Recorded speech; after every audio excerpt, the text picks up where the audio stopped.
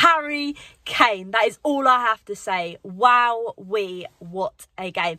It's finished 3-2 to Tottenham against Manchester City. Why could we done it against Wolves the other week? But hey, I'm not going to downplay it. What an incredible match. I went home to go watch it with Mum and Dad. Mum didn't have a clue who Kulusevski was because unfortunately, unlike me, she don't know how to get, you know, the dodgy streams up to watch it. And I said, wait, watch your space, Mum, because Kulusevski scores straight away. Now she knows who Kulu was, and that was a great, obviously, little ping through to Harry Kane to Son. Son slots it across, Kulusevski puts it in the back of the net. What a great way to get a goal for Spurs against City. It was incredible. Then, obviously, City sadly then managed to equalise, and that was the first half pretty much done over. But they were pretty much coming at us towards the half, and it was pretty much squeaky bum time. Then second half happens, and what an incredible exquisite goal from Harry Kane. Ball comes in from Sonny, he finds him and he volleys it in the back of the net. It was sensational. Should I say sensational, considering he set up again. It was 2 assists for Sonny today. I'm over the moon.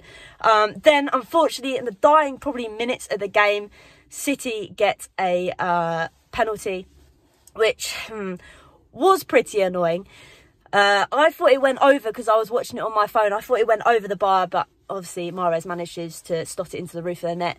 And then we're kind of thinking, oh, fabulous.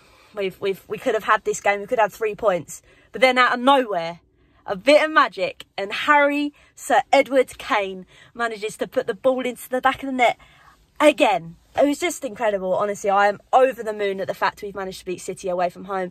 Lots of us have said it. City are sensational this season. They are incredible. We've managed to go to the ETIHAD and beat them once again. We are quite literally their little bogey team, and I bloody love it. Unfortunately, obviously, it was Hugo's 400th appearance. He did have a bit of an error, but my word, he made up for it. I'm not going to say sensational goals again.